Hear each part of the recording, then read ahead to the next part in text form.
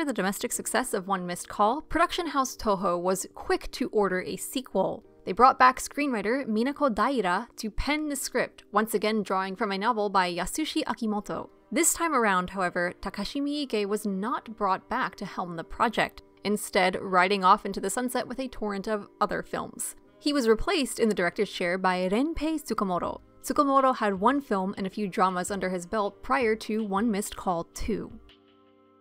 With Renpei's direction, audiences were given a film split between Japan and Taiwan, with co-star Peter Ho helping to carry the film in his adoptive homeland. This might lead one to question if Toho was seeking an international hit thanks to the Americanization of J-horror, if One Missed Call 2 was intended to be a blockbuster in Taiwan as well as Japan. Alternatively, one might ask if Toho was seeking tax rebates or incentives offered by Taiwan for filming done within the country. These types of incentives have existed in Taiwan since at least 2018 for international productions, but we couldn't find any historical record of earlier tax write-offs or rebates. In fact, we reached out to the Taipei Film Commission to inquire whether incentives like these existed back at the turn of the century, and they informed us that, as far as they know, this film's production did not receive any sort of incentives or tax rebates. Either way, this time around, One Missed Call 2 introduced some new elements to the formula established by its predecessor. This time, we open at a Chinese restaurant where the owner, Mr. Wong, receives a phone call intended for his daughter.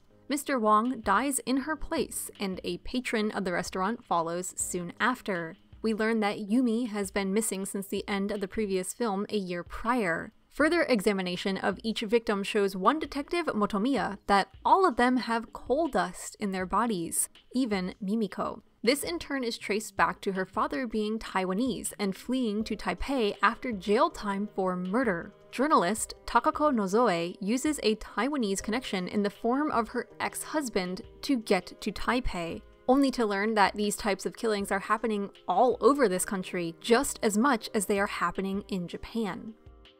It turns out this goes beyond Mimiko, back to a Taiwanese girl named Lily, who could proclaim deaths prior to their enactment. Lily went one step too far and had her mouth sewn shut before being buried in a coal mine to shut her up and prevent her from further killings. After this revelation, a fever dream of an ending follows, with Takako unraveling the mystery of Lily and Mimiko's connection to her. After some tricky storytelling and camera work, we learn that Mimiko has once again duped the audience and our protagonist. Mimiko had in fact killed Takako in the mines and took on her persona to continue killing, much as was implied with Yumi at the conclusion of the first film. Thematically, One Missed Call 2 isn't far removed from its predecessor. Here we observe the nature of cycling once more, though in a more exaggerated manner. This time we travel both further back and further forward in time. We see how Mimiko's curse has caused several forks over time, namely the Taiwanese fork and the Japanese fork. In Japan, we have Mimiko attacking Yumi and her social circle. In Taiwan, on the other hand, we roll back the clock to learn about Lily and how she affects Mimiko and Takako by proxy. Parallels exist between the two pathways, but this establishes that the Japanese fork originated from the Taiwanese fork. All of these cycles and parallels are once more helped by technology. Earlier we saw how phones and cameras helped Mimiko spread her ill will. This time we explore how airplanes facilitate travel between Japan and Taiwan, allowing international spread, how cell phone towers help to transmit the curse rapidly and discreetly, as well as how camcorders once again record the truth and perpetuate these cycles. In short, where One Missed Call showed technology as a medium for Mimiko to spread her rage, One Missed Call 2 shows how technology amplifies the stories of the past, bringing them back into the present and offering them greater influence on our world.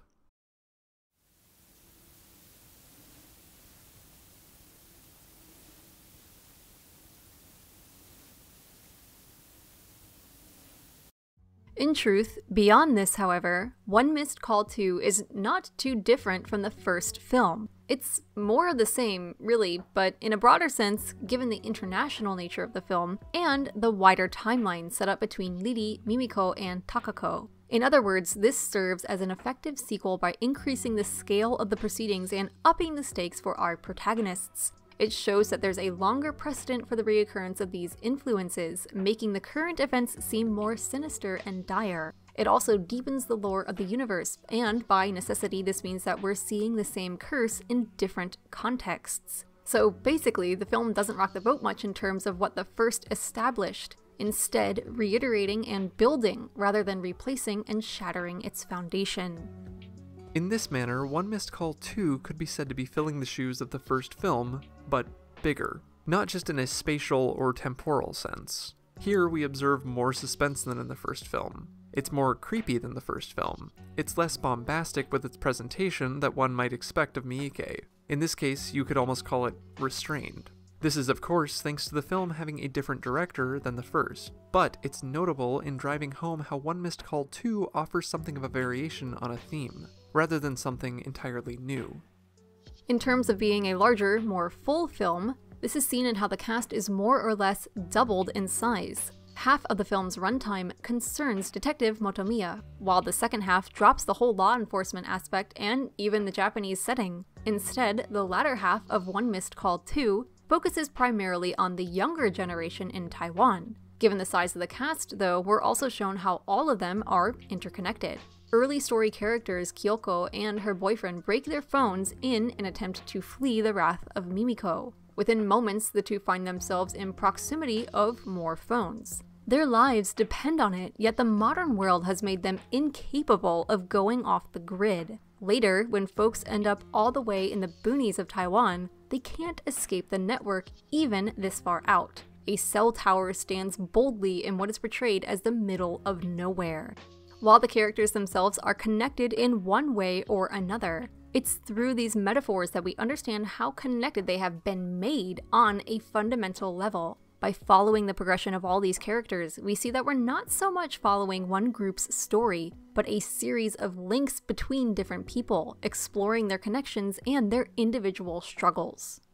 One Missed Call 2 will likely find fans amongst those who enjoyed the first entry in the series, and who wondered how the story may have played out slightly differently. It will also likely strike a chord with those interested in international cinema, specifically Japanese-Taiwanese crossovers. As with the first, it's certainly worth giving a look if you're interested in this franchise or horror in particular, or the J-horror era in general.